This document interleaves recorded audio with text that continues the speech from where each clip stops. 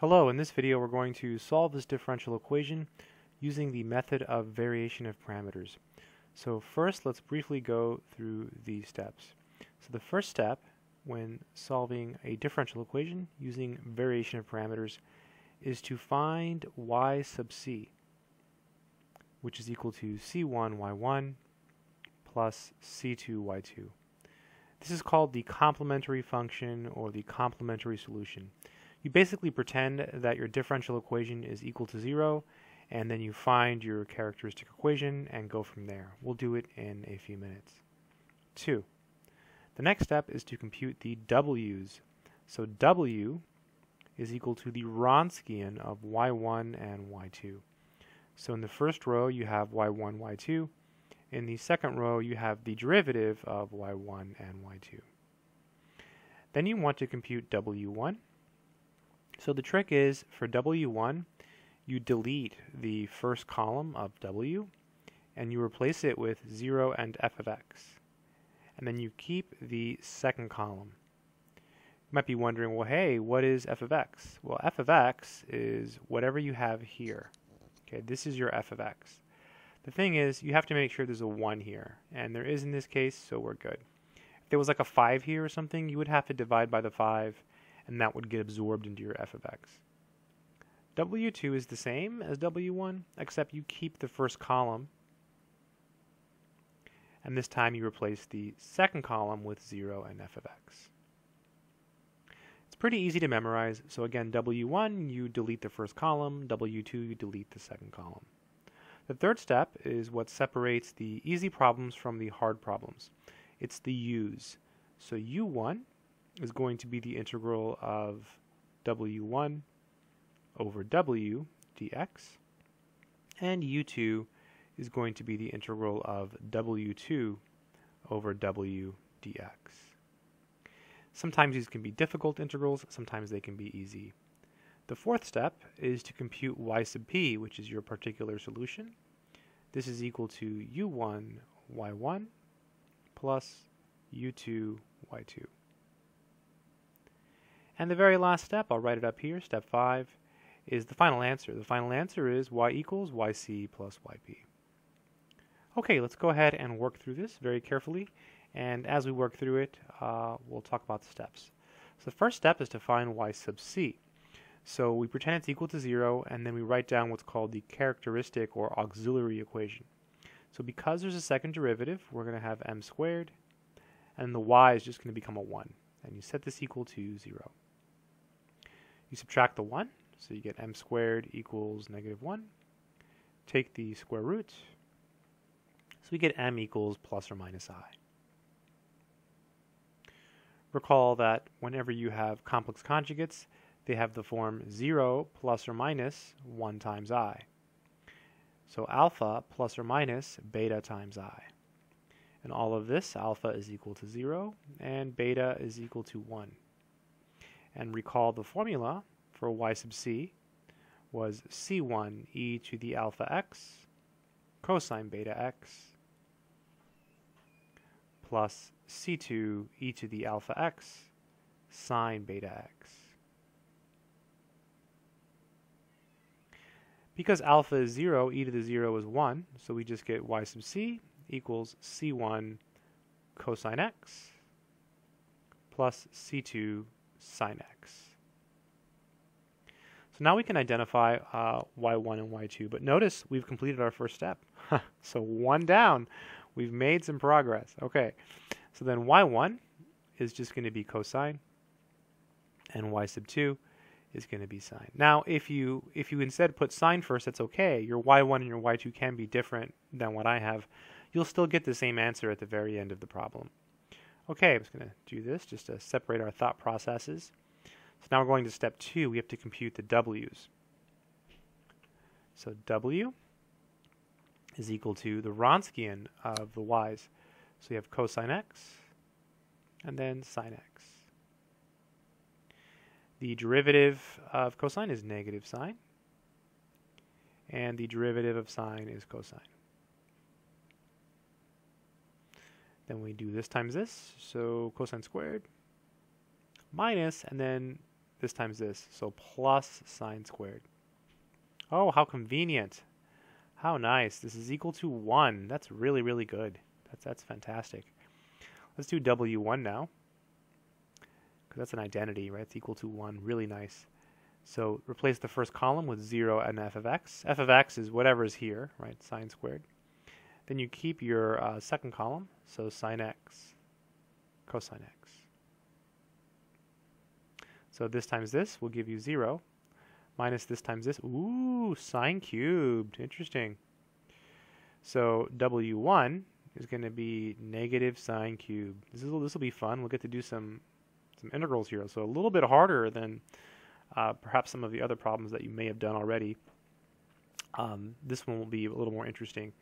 And then W2, we'll keep the first column, so cosine x, negative sine x. And then we replace the second one with 0 f of x, so 0 sine squared. So this times this minus this times this. So we get cosine x times sine squared minus 0. So W2 is equal to cosine x sine squared. Really nice problem. The integrals that we get, that we're going to get now, I think, in step 3, because we've completed step 2, by the way, are going to be kind of interesting. And they're not like super easy, but they're not super hard either. They're just like, they're good. They're good problems. Okay, so let's compute the u's. Let me switch color for the u's. Let's go back to green. So u1 is equal to the integral of w1 over w dx. So w is 1. That's really nice. So it's just basically w1. It's going to be negative sine cubed. Okay. So whenever you have powers of sine and cosine, the rule is you want to save a copy of the one that's being raised to the odd power. That's the rule. So if you have odd power of sine or cosine, save a copy of the one that's being raised to an odd power. So we're going to save a copy of sine.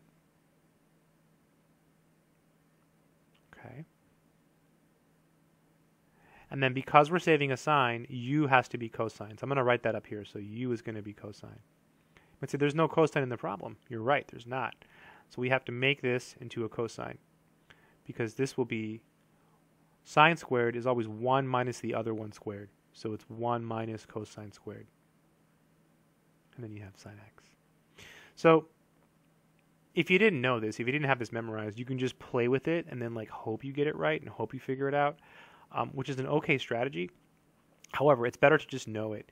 So whenever you have an odd power of sine or cosine, save a copy of the odd one. So if you had like sine to the 4th, cosine to the 5th, save a cosine. So you factor it out. That's what I mean by save. So when you save a sine, u is the other one. Then you use identities to convert the rest. So sine squared is 1 minus cosine squared squared is 1 minus sine squared. It's always 1 minus the other one squared. So then du is going to be negative sine x dx. But we do have a negative in the problem. So let's go ahead and make that full substitution. So check this out. The negative sine x dx is going to be our du. And we're left with 1 minus u squared. Integrating this, we're going to get u minus u cubed over 3. Don't worry about the plus c. U was cosine, so this is cosine x minus cosine cubed x over 3. I'm going to write it again over here. u1 is equal to cosine x minus cosine cubed of x over 3. I'm going to put it in a box. Notice I box all the important stuff. It really helps you keep track of what's going on. Also, if you're taking a class and you're doing this like for an actual class, it helps whoever's grading your work like tremendously, because they can see what's going on. So u sub 2 is the integral of w2 over w. So let's see. So w2 over w dx. So that's equal to, where's w2? It's right here. So w is 1, so it doesn't matter. So it'll be cosine x sine squared. And again, we have powers of sine and cosine. So cosine is being raised to an odd power. So we save a copy of cosine. So what that basically means is you put it next to the dx. It's not necessary to do it in this case because it's already there, but boom, there it is. And then so u is the other one. So you'll let u be sine. So du is cosine x dx. So this becomes u squared, and then all of this is du, going kind of fast, sorry. So this is equal to u cubed over 3. Don't worry about the plus c. And then u is sine, so sine cubed x over 3. All right, I'm going to write that down again and put it in a box. So u2 is this piece here. Okay. All right, good stuff. So now we have the u's, and that's the hard part. The rest of it is not so bad. So yp, let me go to another color, is u1y1 plus u2y2. So yp is, so u1 was the cosine x minus cosine cubed x over 3. y1, I forgot what it was. It's cosine x. Okay, it's cosine x. It's at the beginning, right? This is at the beginning of the problem, right? With the yc, remember that was the y1 and the y2. And then plus u2, which is here in a box. The boxes are really nice, right? I mean, it's absolutely necessary for me. So y sub 2 is sine x. I'm lost without the boxes. We should probably distribute this. So let's distribute. So y sub p will be cosine squared x minus cosine to the 4th of x over 3 plus sine to the 4th of x over 3. I'm going to say, ooh, some identities. Yes, there are things you can do here, right? You can factor out a 1/3. You can do sine to the 4th minus cosine to the 4th, and then that's like the difference of squares. And then you can use an identity. There's all kinds of stuff you can do, but we're just gonna stop here. So it's not necessary. So now we have to find the final answers. The final answer is y equals yc plus yp. So I'm gonna write down yc up here. So you see it. It was c1 cosine x plus c2 sine x. I'm going off memory. Let me see if that's right. Yep, it is. Okay. All right. So you just add them up. So we get c1 cosine x plus c2 sine x plus yp, which is cosine squared x, minus, I'm going to write it like this, 1/3 cosine to the 4th x. It's a 4. And then plus 1/3 sine to the 4th x. And that should be good. That should be the final answer, right? Y is equal to all of this stuff. That's your solution to your differential equation. So I hope this video has been beneficial. Good luck.